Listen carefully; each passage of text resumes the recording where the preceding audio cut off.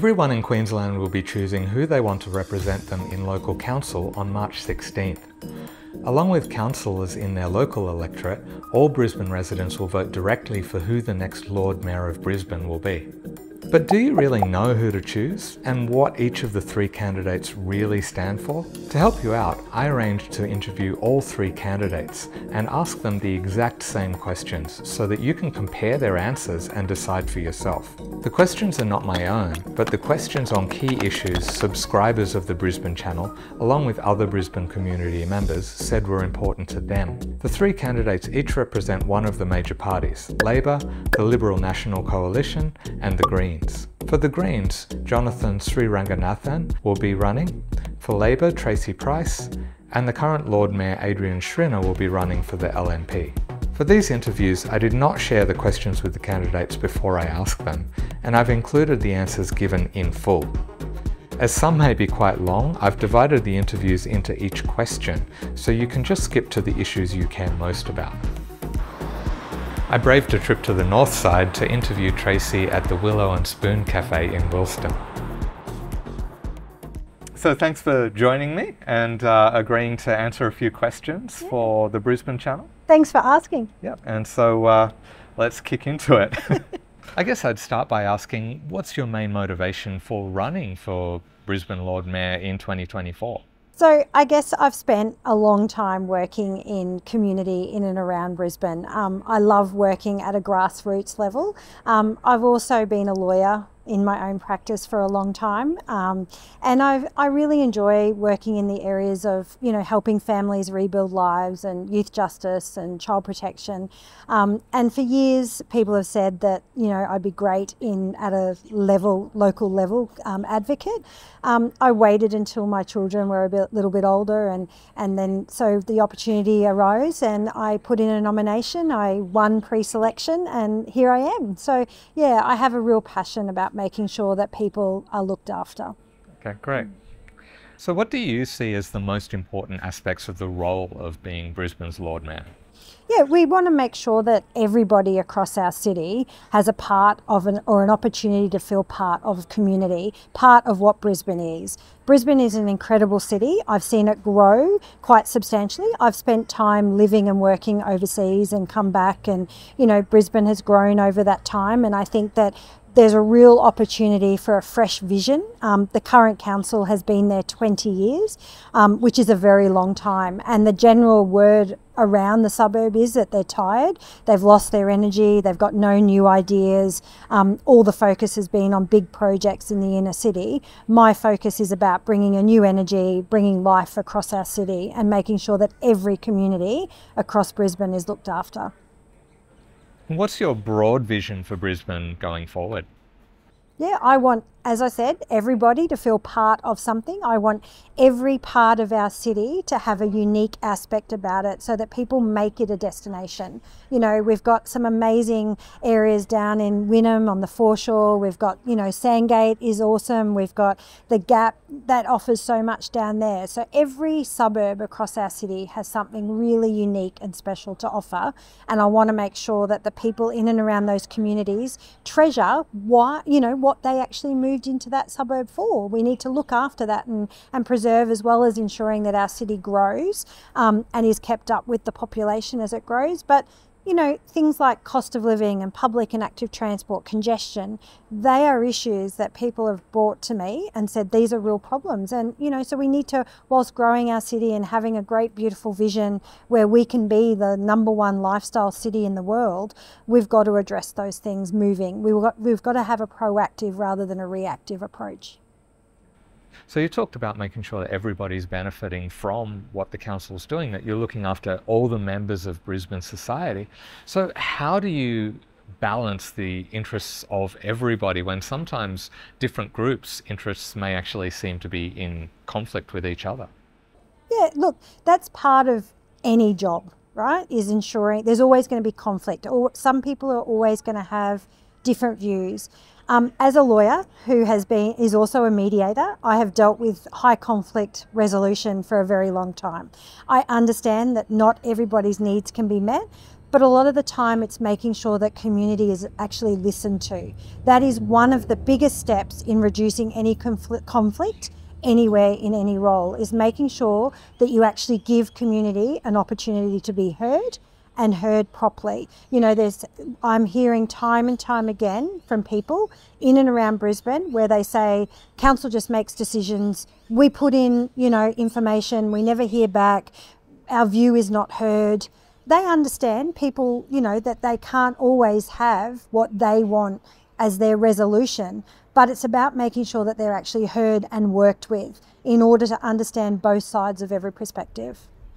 So let's focus in on some more specific issues that people have raised, you know, with me about, you know, what they wanted to ask about.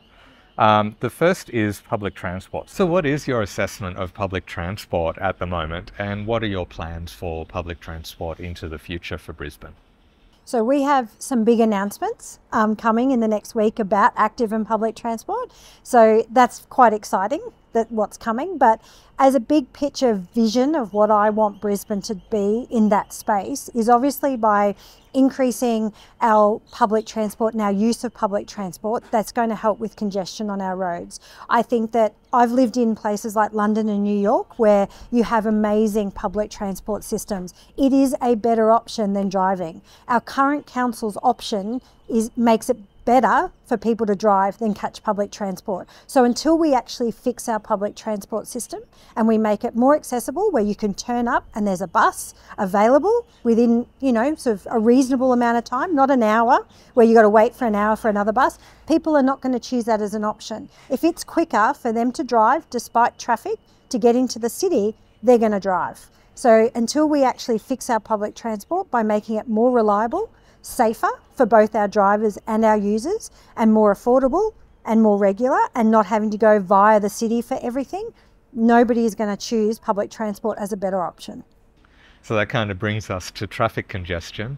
So what are your thoughts in terms of reducing that? That's one of the main concerns that people actually had when I asked them what they wanted to ask the candidates. So congestion is not going to be dealt with by building more roads. We need to give people options. By building more roads, more people are going to use them. That is not the vision that I have for Brisbane. I want to be able to get on and off public transport and use active travel and have the people of Brisbane doing that, as opposed to be able to get in there in car. There will always be needs for cars. I'm not saying that we can get rid of cars completely, because there's always going to be a need for cars. But we need to be able to give people of Brisbane alternate options that are better. Okay. So you also mentioned active transport as part of that, the public and active transport. So do you have any clear plans for improving active transport in Brisbane? Yeah, look, we have issues all across the city where you can get on a bikeway and it just stops. Or you've got to cross main roads and it's not safe for kids to be able to just get on their bikes and go for a ride. We've got people that want to cycle to work, but they can't because of the safety issues, access, lack of connectability.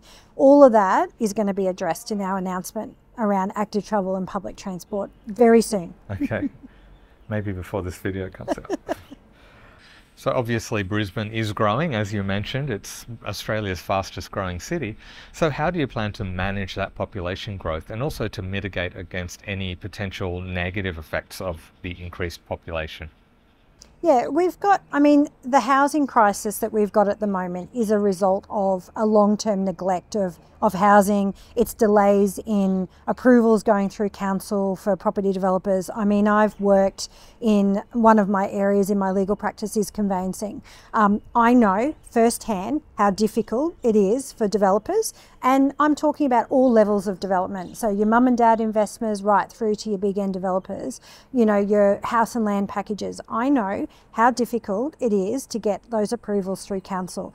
And the cost of those delays on the developers, whether it be the mum and dads or the high-end investment, you know, big picture projects, it is taking months and months and sometimes years for those approvals to get through, to the point where some of these developers will actually file in a court because they know that they can bring it to the forefront.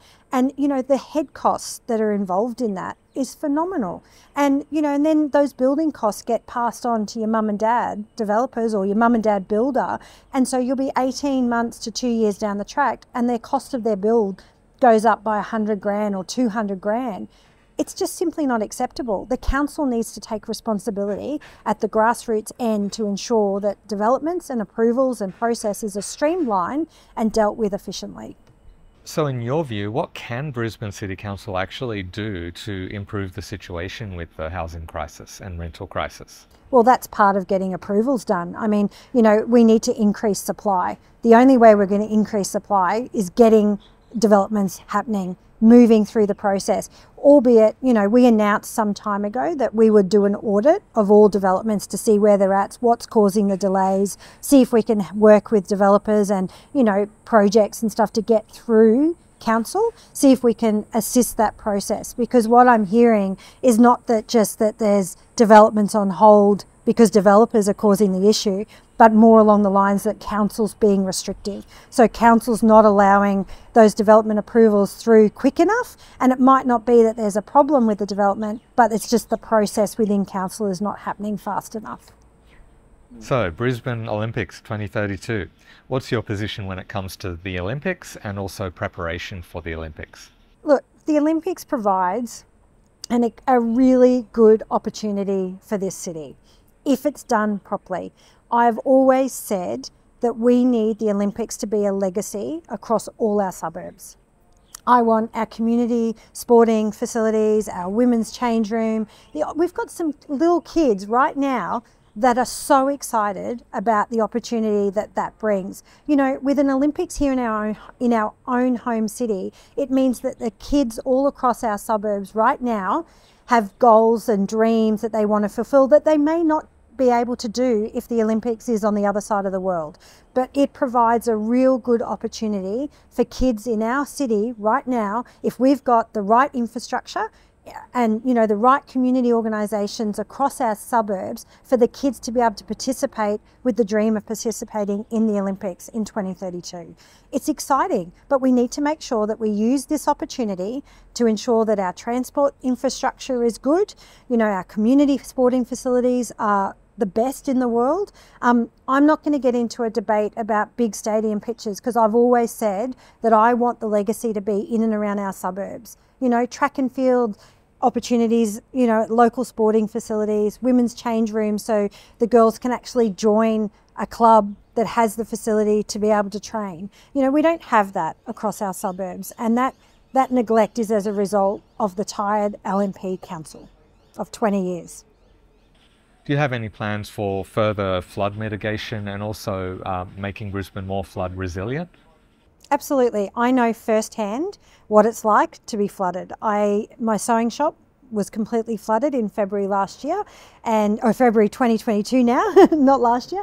And we're still recovering from that. It's, whilst I was able to fit my shop out, get restocked, have all of that, the lasting effects are there. When we've seen the rain in the last couple of weeks, you think, is this going to happen again? And I feel for the people who took 18 months, 2 years, still got home effects, with their drainage. The council's done nothing to mitigate that drainage. We're not going to see less of them. We're going to see more of them, more, extreme disasters. And we released a policy about making sure our city is climate resilient. And that includes increasing drainage, desilting our creeks, ensuring that our creeks are adequate enough to take on the flow of the water that comes through Brisbane. I want, to work with people that would like to raise their houses. I've had people reach out to me that said that the council is refusing to allow them to increase their house above the last level of flood. That is ridiculous. If people want to remain in their home and they've put an application in to increase their housing above the previous flood levels, why is council not allowing them to do that? That is just ludicrous. That is a no-brainer to me. Let's work with these people. Some people want to leave their homes, but there's people that don't want to leave their homes. Let's work with them to see what we can do to mitigate future flooding in and around the homes that they want to remain in. So you did mention earlier about building that sense of community. So how do you actually intend to build the sense of community within Brisbane? Yeah, I mean, people really need to feel part of something. When people feel part of something, it creates opportunities across our community, whether that be part of your local local sporting community, your local school, your local PNC, your local work community, your local fun run community. That, Park Run have been an amazing institution that's brought community together in and around parks, and it's those sorts of things that create opportunity. Council has been reported as being quite obstructive about allowing community to organically grow, and I think that council need to help facilitate the growth of community rather than be restrictive. And so I think that council plays a big part of that. So about approvals and, making sort of community grow organically in areas, as well as promoting the ability for people to be part of a club. So by growing the ability to put in female change rooms, for example, naturally and organically grows community in and around our suburbs. What kind of culture do you think within Brisbane City Council is most conducive to actually getting things done? And how do you intend to actually promote that kind of culture within the council? Yeah, leadership is a big issue in council at the moment. Problems come from the top. You can't have an effective council at ground level if the issues stem from the top. And I want to be a very positive leader that gets things done and promotes the efficiency and the ability to work with people at all levels. I want to hear from all levels within council about how they think things could be done better. I hear all the time about issues at a ground level in council, and this is not a reflection on the workers within council, because that culture comes from the top.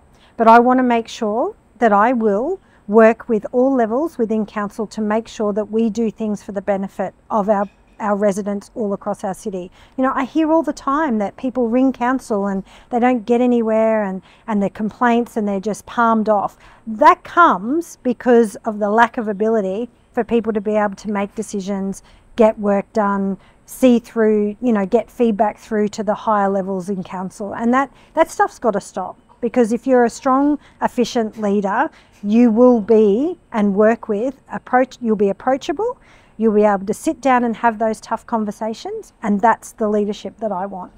Okay. Some of the subscribers of the Brisbane channel also wanted to ask if you could describe something that you actually respect about each of the other candidates. Something I respect? Jonathan, I think, is very good at kind of throwing out an extreme view that draws attention to a particular issue. Whilst I don't necessarily agree with all of his policies, I certainly think that he brings issues to the forefront quite quickly. So he has the ability to bring an issue quite quickly to community's attention. I don't have to agree with his policy, and I don't agree with a lot of his policy, but there are some things that he brings to the forefront quite quickly that when you look at contrasting, the LNP just don't even want to pay attention to. They don't even want to come to the table to discuss. And I think that that's probably something that he does. Whether I agree with that approach is another issue, but that is something that he has the ability to do. And Adrian has a long-term sort of, I guess, experience within council. He has been in council at a council level. He's then gone on to become the Lord Mayor. I have a very different view about the benefit of that. I believe that people at all levels of government should have life experience. I think that I bring a very different perspective to Brisbane. I've lived in massive cities around the world. I've got experience in, talking at different levels of the community. I've worked hands in. I've not done community because I'm a politician. I've done community because I love it, and I've felt very strongly about volunteering and giving back to community, and now I'm going into politics, so I have a very different view on what it means to be part of community. But certainly there are benefits to him being a long-term politician and working at different levels of government at a local level. So I guess you know it's balancing. It's like perspective, right? We've all got different perspectives on things, and I think that I can recognise that advantage, but I also recognise the alternative that I bring, which is a wealth of experience working in different areas over time and working within the community because it's what I love, not because I've had to as a politician. So obviously with the cost of living, a lot of people are really feeling financial pressure. So with all of these plans that you have for Brisbane, do you see rates increasing in the near future? So my view is, straight up, first thing I'll do in the week is review where all the money's being spent. You know, over the last 20 years, council has reached a point where they only put in the budget high level figures. We don't see line by line items where they're spending their money. And I think that is completely unacceptable. When they first went in, and certainly under, the Jim Sawley days, we saw very detailed information about where money was being spent. We are now at a point where we only get big figure dollars, we don't get line by line. I want to know where every single dollar of ratepayers' money is being spent. I know that it's in the sum of around $4 million that is spent on advertising material that allows the Schrinner Council, which is what he's calling himself now, which it's not the Schrinner Council, it is the Brisbane City Council.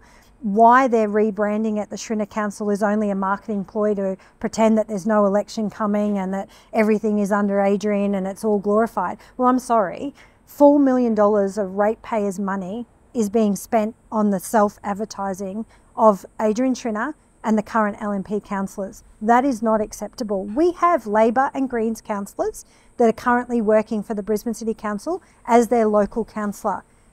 He doesn't include them in the Schrinner Council brand. His whole website, adrianschrinner.com.au, is branded blue and gold. It's got the Brisbane City logo, logo in the top corner. That is not what Brisbane City Council is. It's not the Schrinner Council, it's Brisbane City Council. And so, where's that $4 million being spent? It's unacceptable that it's being spent putting Adrian Schrinner and his local members, or his local councillors, LNP councillors, all over Brisbane. I want to cut the advertising that the council spends. We've moved to an age where we don't need all of our tip vouchers to be sent out with a brochure, a glossy brochure with Lord Mayor Adrian Schrinner's photo on it. We can move to an age where we've got electronic means to have vouchers being spent. I've got a PO box that every time there is a glossy Living in Brisbane brochure that's sent out, the bin is full of the brochures being dumped.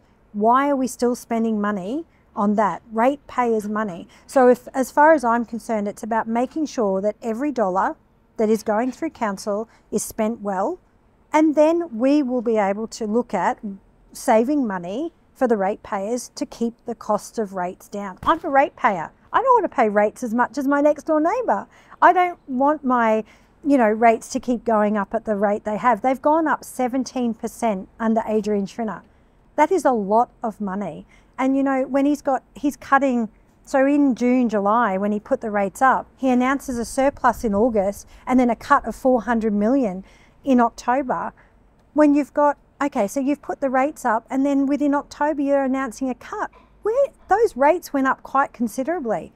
Why are you then having to cut 400 million? That can only happen as a result of bad budgeting, but we can't see the line by line where he's spending his money. We're only seeing the large overarching figures. And the first thing I want to do is make sure that every single dollar that is going through council is accounted for and spent effectively. All right, so now for the really contentious issues, the most divisive issues of all. It may come down to these issues and where you stand on these as to who people are going to vote for. So question number one, pineapple on pizza, yes or no? Definitely. Okay, so this is quite controversial in my house because I'm definitely a pineapple person on pizza. My husband, pineapple and onions, no. Flat out no. So we always order multiple pizzas in our home. So yeah, no, I'm for pineapple on pizza. I'm a Queenslander. You got to have pineapple on pizza. Ibis or curlew? Oh, okay. Ibises are quite iconic, right? Even though they cop a lot of slack, they're quite iconic. I could imagine Jono's for the ibis. Yeah. Yes. I'll just go curlew just to be controversial. Okay. Now, Vegemite. Should it be in the fridge or in the pantry? Oh, we have this debate at home as well. So we've actually got 2 jars of Vegemite, one in the fridge and one in the pantry. Okay, so which is your jar? So, well, it depends how I'm having it. If I'm having it with toast and melted butter, it's from the cupboard, right? If I'm having it on toast with avocado, then it's from the fridge. What is that?